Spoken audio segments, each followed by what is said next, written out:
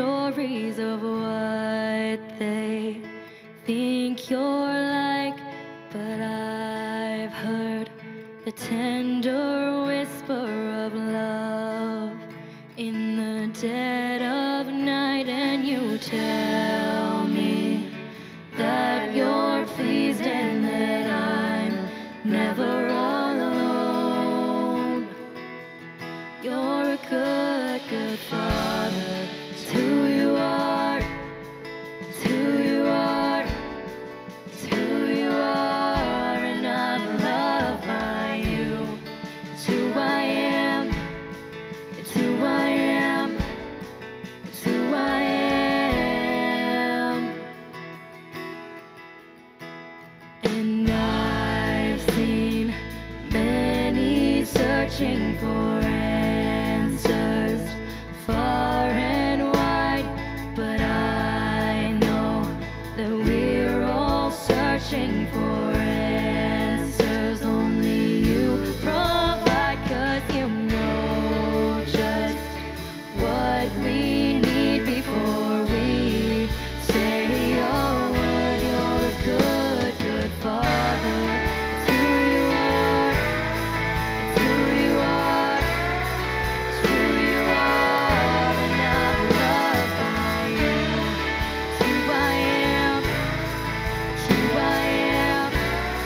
It's who I am. You are perfect in all of your ways. You are perfect in all of your ways.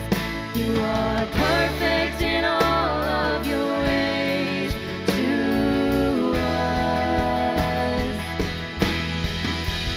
You are perfect in all of your ways. You are perfect in all of your ways.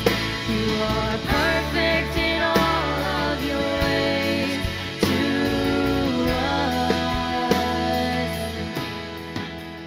Oh, this love so undeniable, I can hardly speak. Peace so unexplainable, I can hardly think as you call me. Deeper still as you call me. Deeper still as you call me. Deeper still into love. Love, love, love. You're a good, good father. It's who you are. It's who you are. It's who you are, and I'm loved by you. It's who I am. It's who I am. It's who I am. You're a good, good father. It's who you are. It's who you are. It's who you are, and I'm loved by you. It's who I am. It's who I am.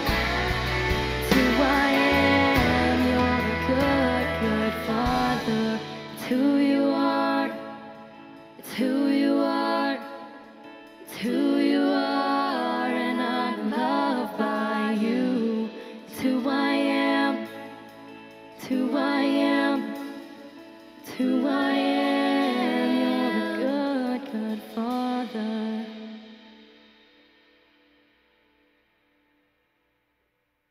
Hello everyone, I'm so glad to be here with you. If you were here last week, you know that we're training for an all-out, all-in, epic, blow-your-mind kind of race. It's going to be so much fun. Training for a race like this takes commitment. Commitment is making a plan and putting it into practice. Today, we're going to learn how to practice hearing from God. The Bible. It's 66 books of history, stories, letters, and poetry that fit together to form God's one big story. The epic adventure of how He created us and loves us so much that He made a way to rescue us. As we travel through the Bible, from Genesis to Revelation, we discover people who met God and found their lives changed forever. Now, for an amazing story, inspired by the book of Matthew. chapter 7, verses 24 through 29. After Jesus was baptized and spent time alone in the wilderness, he returned to Galilee. There, he began teaching and gathering his disciples. Great crowds began to follow Jesus everywhere he went. So one day, he climbed up a mountainside and sat down to teach his closest friends. Many others showed up to listen. You are the light of the world. This is quite the sermon. On the mount.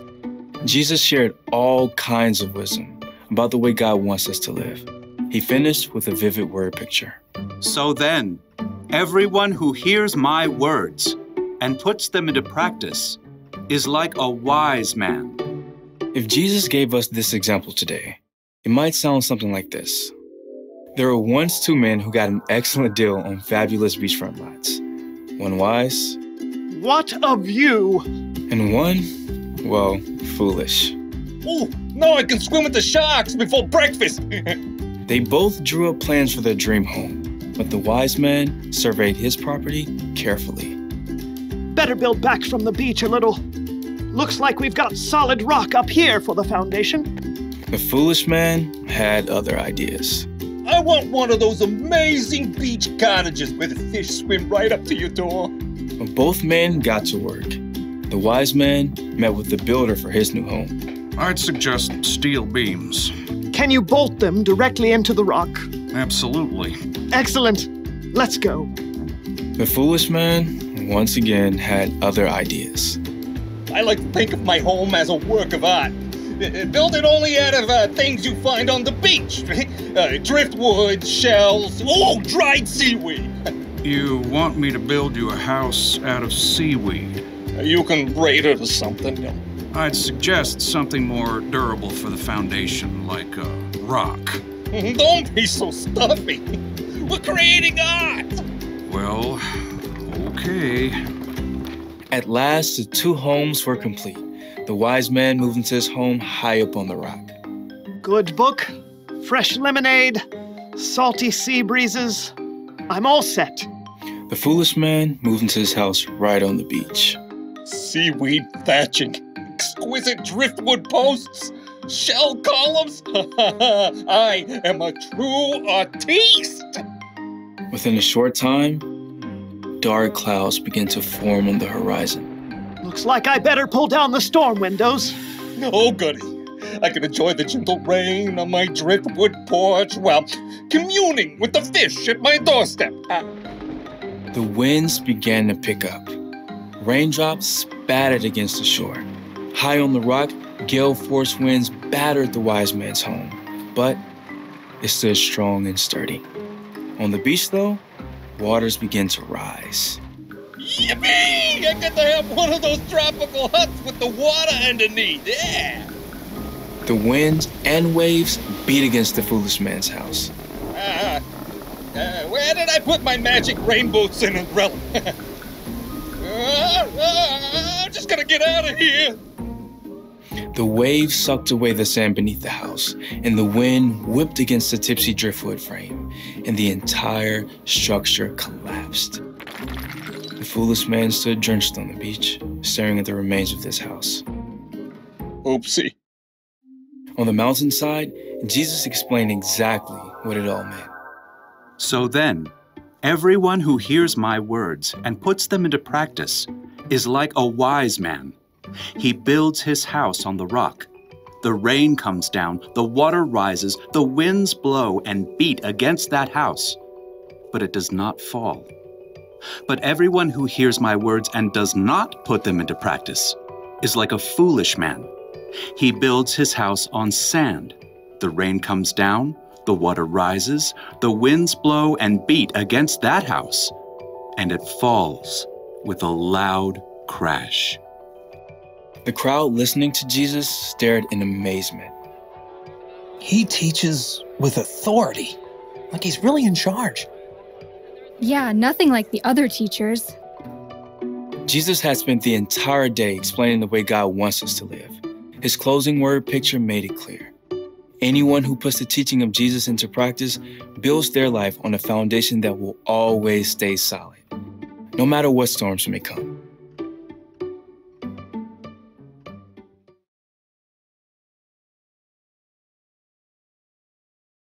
Wow, I am so grateful that we can hear from God whenever we want to. It's so amazing that God has given us the Bible so that we can learn and grow and get to know Him better every day. The Bible helps us to hear what's true and reminds us of what's important. It might even show us things that we may need to change. The Bible helps us to make wise choice in lots of different situations we might face in life. We can hear from God by reading the Bible, and that's a really important part of our training plan. Remember, practice hearing from God. You can practice hearing from God by reading the Bible for yourself. So try it out. Have a great week, everyone.